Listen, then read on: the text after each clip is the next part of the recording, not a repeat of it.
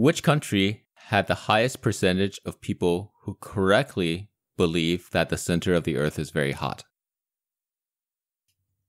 A, United States, B, Canada, C, China, or D, India? So I just have to guess one? Yeah. Okay. I mean... Which one had the highest percentage of people who correctly believe that the center of the Earth is hot? I'm going to guess it's either India or China.